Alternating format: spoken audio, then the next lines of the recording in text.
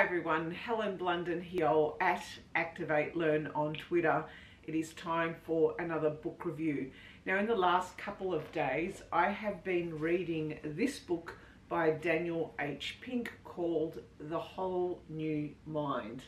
And this was a book that was given to me as a gift, as you can see here from the inscription, from an old boss many years ago. I think it was back in around the time that this book was written, which was 2005. So this book, you may have heard about it, and you've obviously heard of Daniel Pink, who has written The Free Agent Nation and he's written a whole heap of other books. But this one was given to me as a gift back in 2005 when it was published. And I did wonder why it was given to me as a gift. Was there a secret message that my boss was trying to get me to understand? Very interesting. But A Whole New Mind is moving from the information age to the conceptual age.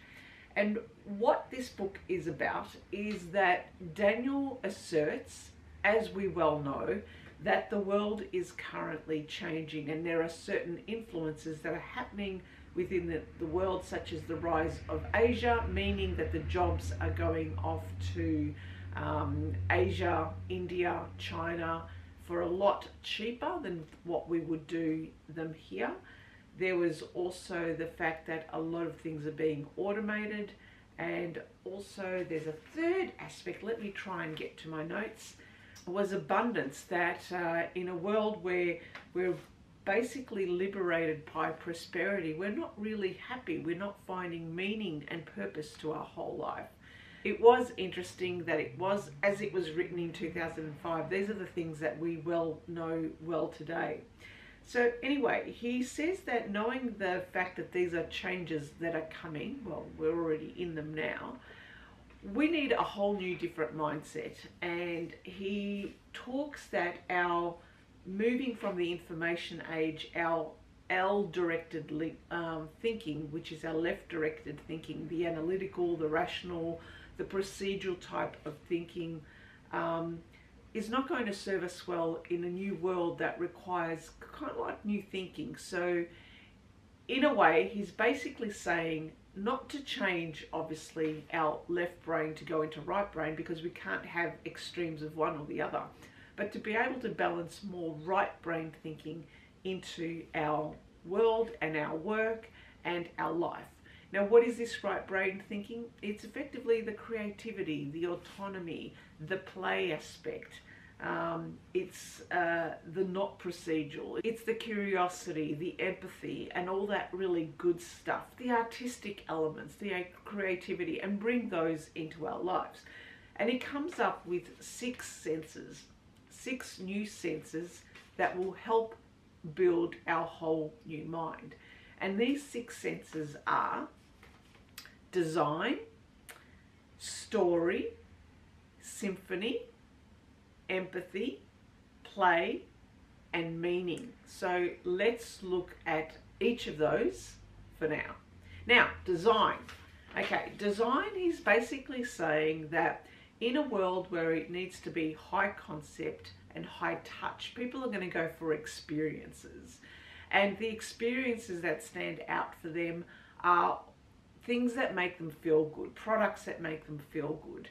And the way that the book is written is such that you read your chapter on design, and then in the grey bits are some activities that you can do to boost your design element. And one of the activities, let me get it for you, is for the design activity, said find a product or something in your life that you really hate the design of and try and come up with an alternative. So I'll show you what I really hate.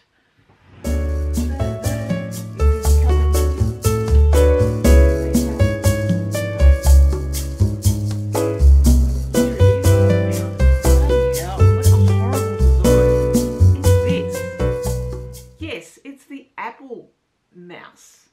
Now you might be thinking, but that's an awesome design, it's smooth, it's wonderful.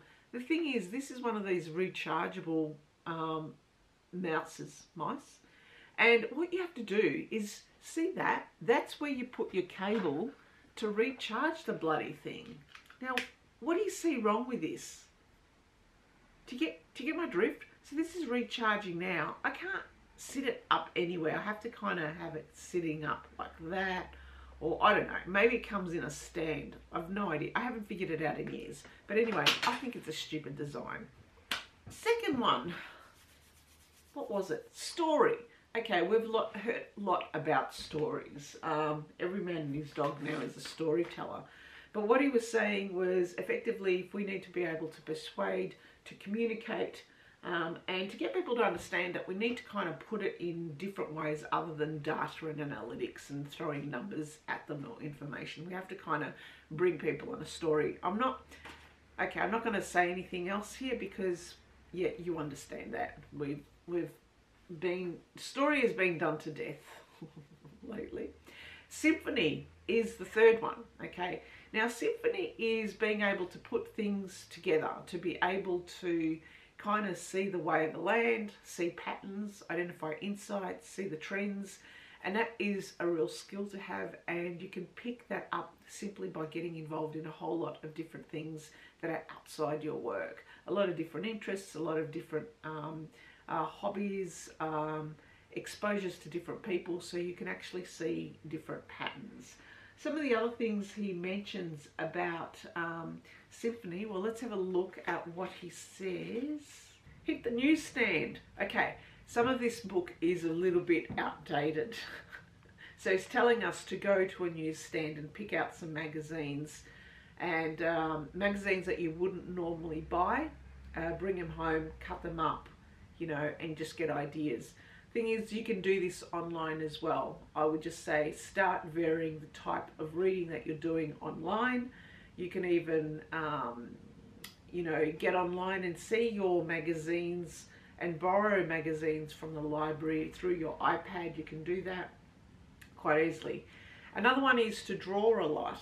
I must admit I don't draw enough, but when I do, I do enjoy it. And he does mention a book by the name of Edward and Baumeister, Drawing on the Right Side of the Brain, which I really want to get. Actually, it sounded really interesting.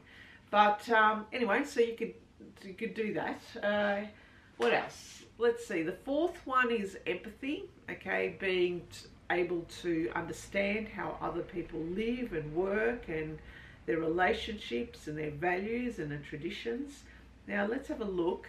So after the topic on empathy, which, okay, we've heard a lot recently, some of the things he says that we could do is to test ourselves.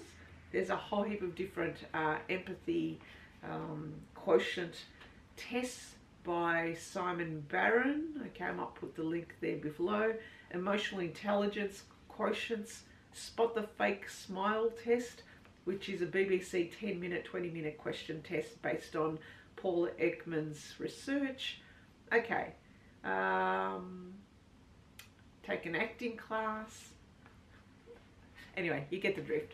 All right, so next one is play simple, be like a kid, be curious, go out there, do it. Don't spend your time over planning and over coordinating things. Play is a critical part of the way we learn and to get some more right-sided, right-brain thinking into our lives. I don't play enough sometimes, I think. I'm pretty serious, believe it or not. Yeah, so what else does he say? For play, okay, play games, obviously. Play right-brain games. That's all he says about it here. Play at inventing. Yeah, I must admit, you know, when I was doing the C&T character of Shazza Breaknews, the foreign correspondent, I was in a play element there.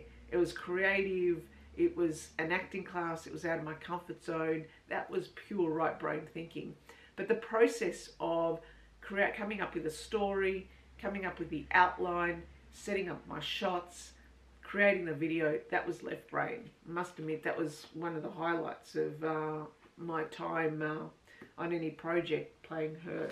All right, so what do we need? Meaning. Okay, meaning is a big one. Finding purpose in our life. That's something that you kind of have to find yourself, which is something that I've been going through for a while now. So with meaning, it was really interesting. He talks about these labyrinths, and I don't know if anyone has seen these labyrinths. Now, these labyrinths are kind of like, it's not a maze. He puts a distinction between what a maze is and what a labyrinth is. A labyrinth is somewhere where you could lose yourself but find yourself at the same time.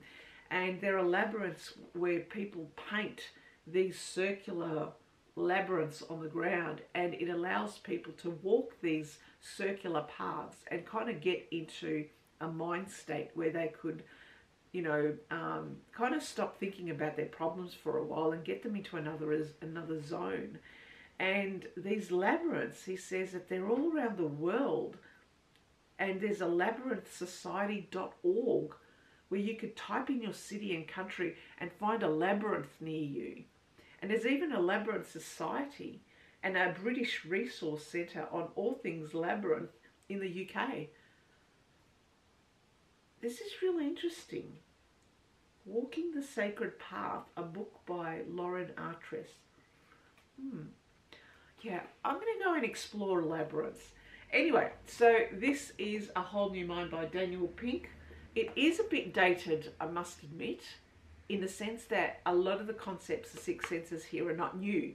You probably would have already have come across them. However, now their reason and their meaning is a lot stronger and a lot more emphatic, simply because of the world that we live in now.